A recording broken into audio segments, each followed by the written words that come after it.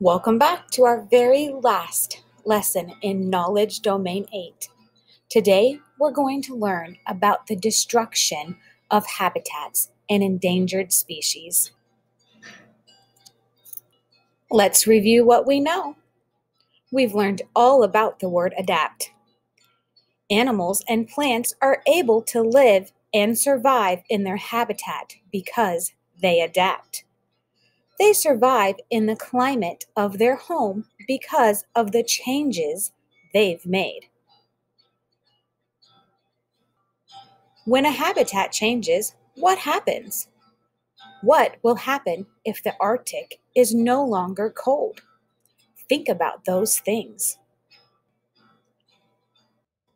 Listen carefully to find out how habitat changes have affected the bald eagle.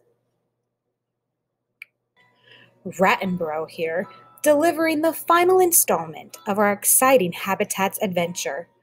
We have traveled all around the world looking at some of the different habitats where plants and animals live. A lot of those habitats, such as the Arctic and the Sonoran Desert, have climates which you and I would have a tough time adapting to. As we've seen, however, there are different living things in each habitat we have visited. Because some living things are so well adapted to the specific conditions of their specific habitats, any large change in their surroundings could make it hard for them to survive. Just think what would happen if it got even a little colder in the desert. Some of those animals who are so good at keeping cool wouldn't know how to stay warm. Or what if it stopped raining in the rainforest? What would happen to all those plants that need lots of water? What if something happened to disrupt the food chain of a certain animal?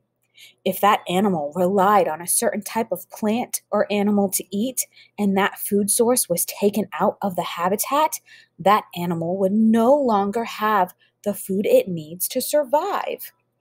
Sometimes habitats change because the temperature or the weather changes, but unfortunately, people often affect habitats as well. Whether they realize it or not, people can make it very difficult for plants and animals to survive. From cutting down too many trees, or starting forest fires, to dumping dangerous waste and chemicals into our rivers, people's actions can endanger lots of species of plants and animals. Remember, endangering something means to put them in a dangerous situation. People's actions can harm or even kill lots of plants and animals. Sometimes people's actions destroy entire habitats, completely ruining them. For example, someone walking in a forest might light a match and drop it, and then the whole forest might burn. Even if they were not harmed by the fire itself, many animals that used to live in trees would no longer have a place to live. When they lose their homes, animals find it much harder to continue to live in a particular habitat. If they can't find new places to live, the animals will not survive.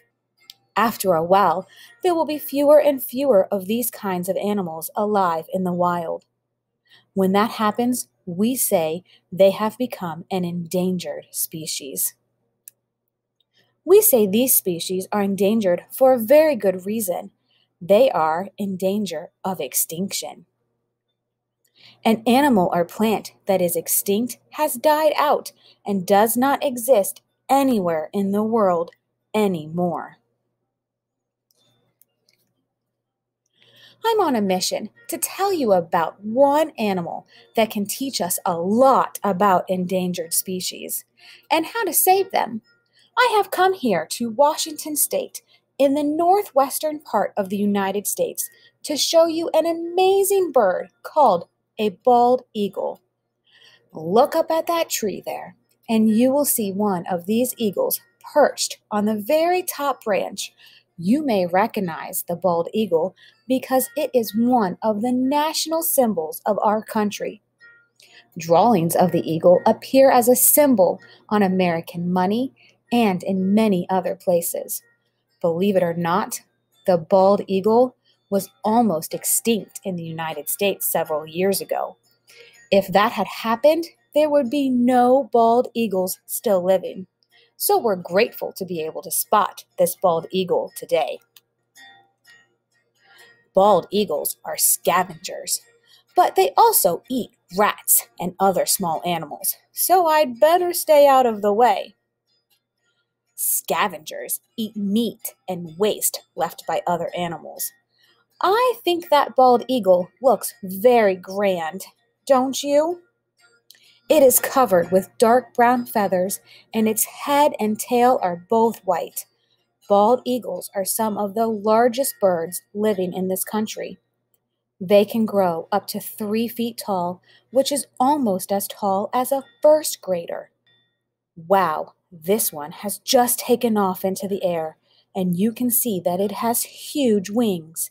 In fact, their wings can spread to about 8 feet in length. While this eagle is flying around, let me tell you more about these special birds. There used to be thousands of bald eagles in the United States, but farmers started to hunt them because they thought the eagles were killing their farm animals.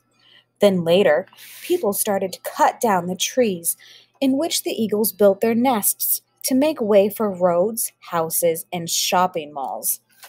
With fewer places for them to make their homes, eagles found it harder and harder to survive, and they started to die out. Soon, there weren't very many bald eagles left in the whole United States. People started to notice that there were fewer and fewer bald eagles, and they decided to find out why. Scientists began to study the eagles, and they discovered 2 things. The first was that a lot of eagles didn't have enough room to build their nests. Eagles do not like to live in the same area as other eagles, so they build their nests far away from each other. They like places that are very peaceful, and they need huge, strong trees that can hold nests big enough for the adult and their babies to live. The scientists discovered that the eagles didn't have enough room in the areas where they had been living because people were chopping down trees in order to build more roads and buildings. People were destroying the bald eagle's habitat. The other thing that scientists found out was that something bad was getting into the bald eagle's food supply. Farmers sometimes use chemicals to keep bugs from eating their crops. One chemical, though, made the eggs that the eagles laid much thinner and easier to break. Because of this, many eagle eggs were breaking before they could hatch. No one knew before that the chemical was hurting the eagles, but it was. Luckily, the scientists found out which chemical was harming the eagle's eggs. Using the scientists' information, the United States government made laws to protect the bald eagle and its habitat so that the eagle's food no longer contained the harmful chemical. Thanks to these laws, more eagles were born, and the numbers of eagles started to rise again. Now bald eagles have made an amazing comeback, but people must always be careful to protect their habitat. This bald eagle has returned to its nest up in that tree.